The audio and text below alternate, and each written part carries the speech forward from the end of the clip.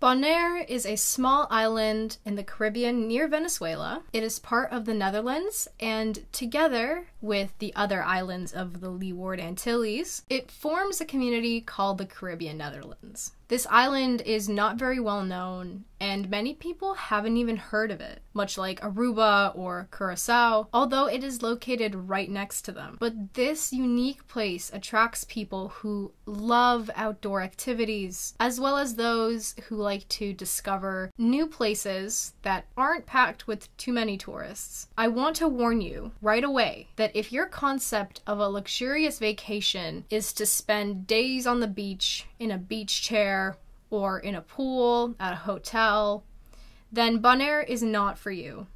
If you like to travel on cruise ships and simply explore new places just by stopping for a few hours in the port, then I assure you that you will only discover a fraction of what Bonaire has to offer you. So stay on board, save money. You will be shown very typical views, you will take very typical photos, buy very typical souvenirs, a pack of expensive salt, and in a day, you will forget where you bought it all and why. The capital of the island is a town called Kralendijk. There is also a flamingo airport that you can fly to or from Amsterdam, Aruba, Curacao, New York City, Houston, Toronto, Miami, and Atlanta. The city is very well equipped with several large modern supermarkets with a good variety of products, including European products, beer, wine, sweets, and especially cheese are even cheaper here than in America or Canada. The port has a large pier which can receive several cruise ships per day.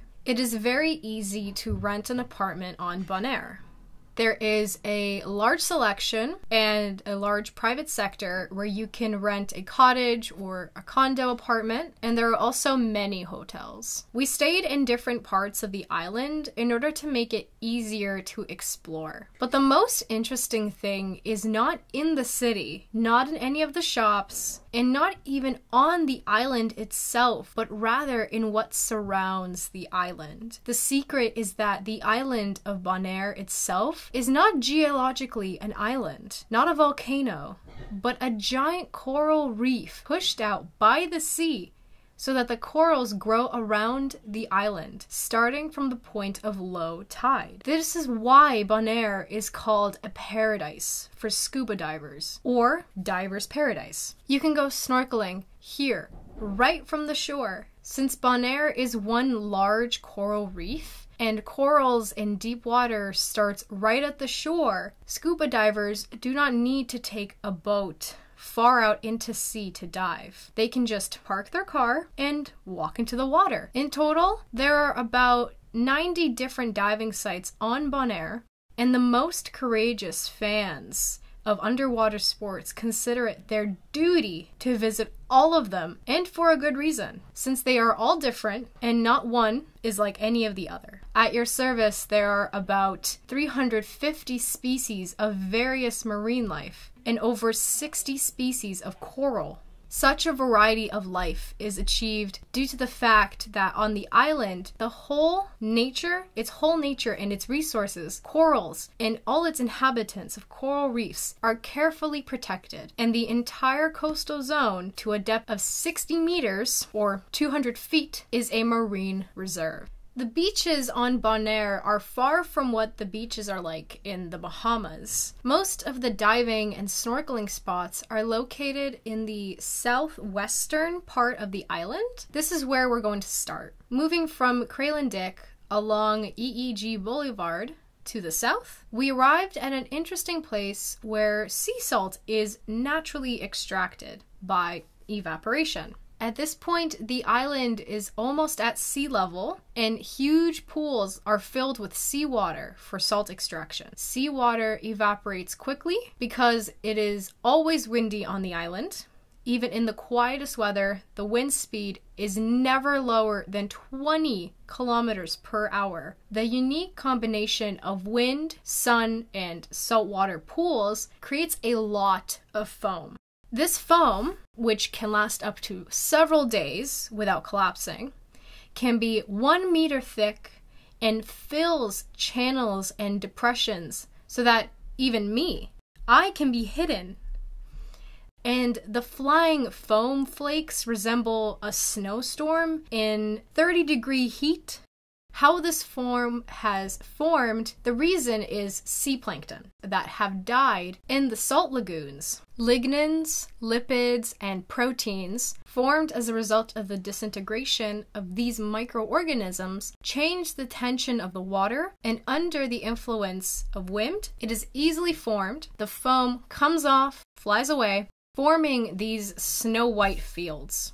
But not all microorganisms die in water 5 times the salt concentration of regular seawater. Dunaliella is a saltwater halophytic unicellular algae that feels great there and gives the water a pink color. Look at these mountains of salt. 400,000 tons of salt are produced here annually.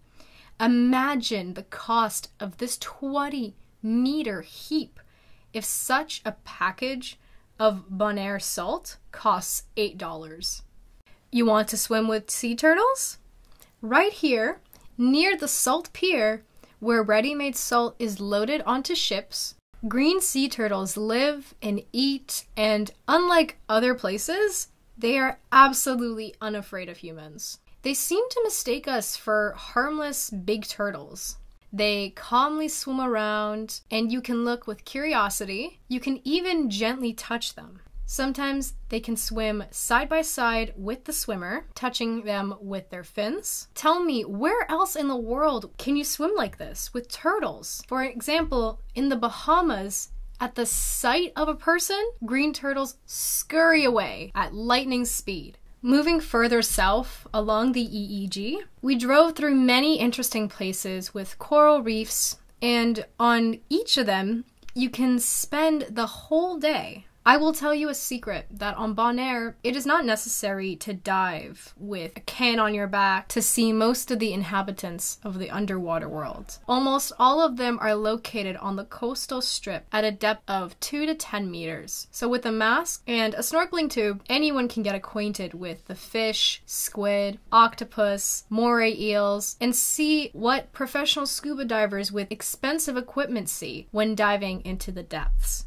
After driving a little further down, we got to the historical place where in 1850, slaves were working on salt extraction. They lived 4 to 6 people in such a small booth, working all week and returning on weekends to their families in the city of Rincon. They walked 7 hours to get to the town located on the northern part of the island and returned back on Sunday. Driving further along the only road in this part of the island, which is leased to 1 lane while remaining a 2-way road on the left side in the southernmost part of the island, there is a Pelkermeer nature reserve occupying 55 hectares of land. Various birds live in this place, but it is especially famous for the fact that it is a nesting place for 5,000 American flamingos. Tourists are prohibited from getting close to these flamingos so as to not disturb the protected birds, but you can admire them and photograph them from the road. The island is known for its large population of flamingos, as well as a large colony of wild donkeys introduced here by the Spaniards in the 16th century. Do not forget to take carrots or apples with you, so if you see the donkeys on the way, I think they will not give up a very sweet treat. They are not particularly afraid of people and walk around the island freely, much like tourists. You can see feral pigs and goats that also live on the island. Continuing on the road around the island, you can reach the bay called Lac Bay. This is a very interesting place. During the 4 weeks of our stay on the island, we came here several times. It's a shallow bay with blue water enclosed by a barrier reef and surrounded by mangroves. Around it is also a nature reserve.